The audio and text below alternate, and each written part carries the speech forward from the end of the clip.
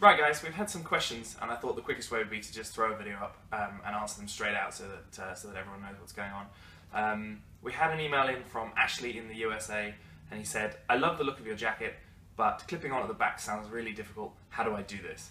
It's really simple actually. The answer is you don't clip on at the back.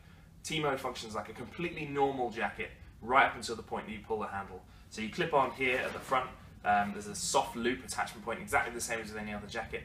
You fall in and then you deploy TeamO. Simon from Italy says, how do I actually deploy BackTow? Again, Simon, super simple. When you fall into the water, like a normal life jacket, the jacket inflates within 5 seconds of falling in, and at which point this big BackTow handle becomes available. You grab the BackTow handle and pull it, and the end comes off, which releases the tether point that you've clipped onto at the front. And that releases BackTow from the front of the jacket, all the way around, and then tows you along on your back. Super simple. And the final one we had was from Tom in Cows. Hi TeamO, I'm looking to do a Fastnet this year.